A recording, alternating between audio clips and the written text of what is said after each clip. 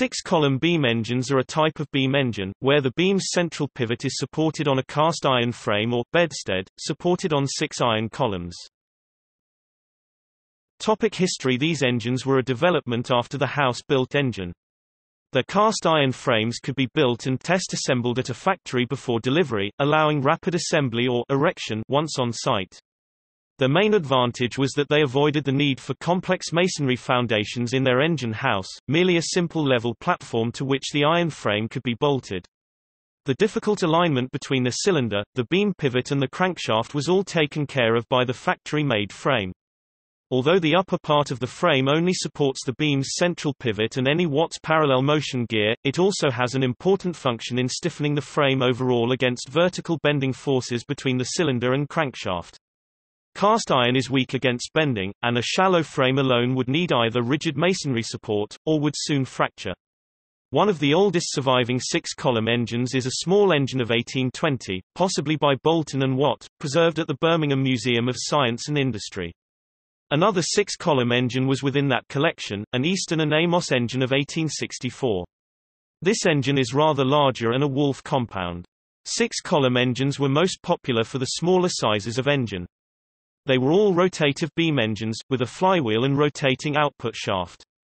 These were used to drive machinery, as diverse as sugar cane crushing mills, winding engines in coal mines and sawmills. Many beam engines, working into the late 20th century, were non-rotative and drove vertical water pumps directly. These did not use the six-column layout. The small six-column engine may be considered as an early form of semi-portable engine. Its pre-fabricated nature and avoidance of foundations made it quicker, thus cheaper, to first install. It also encouraged the reuse of engines on other sites. The small Birmingham engine is known to have worked on at least 3 different sites as a winding engine, grinding fireclay and finally as a farm chaff cutter, a working life of around 130 years.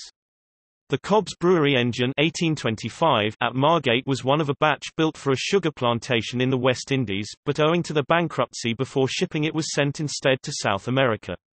Its ship then foundered on the North Foreland and it was purchased from the wreck for use locally.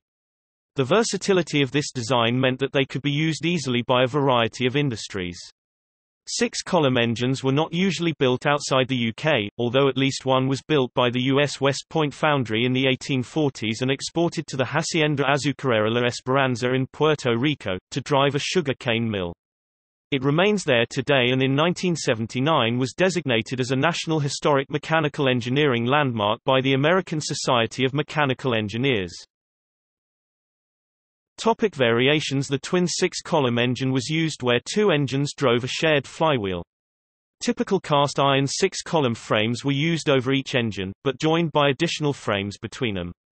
An example of such an 1867 K&Co. Engine from Dance's End pumping station in the Chiltern Hills is now at Kew Bridge. Larger engines rarely used the six-column form, as the upper framework would become unwieldy. The weight of their large beams was more than the slim columns supporting the beam pivot could cope with. A rare form was the 8-column engine, where the pivot was supported by 4 close-set pillars rather than 2. An example of such an engine survives at Markfield Road.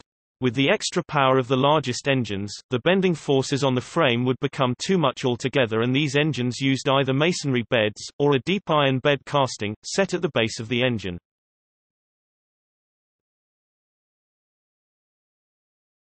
Topic: Tank bed engines.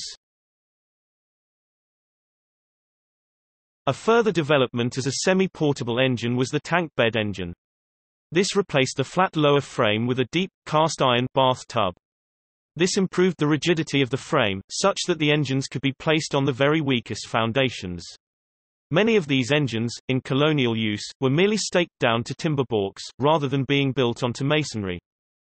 Most beam engines were also condensing. Fittings such as the hot well and air pump could be conveniently placed within such a watertight tank, so that their efflux water was contained. A model of a tank bed engine was the basis of Tubal-Cain's model beam engine design, Lady Stephanie. == Footnotes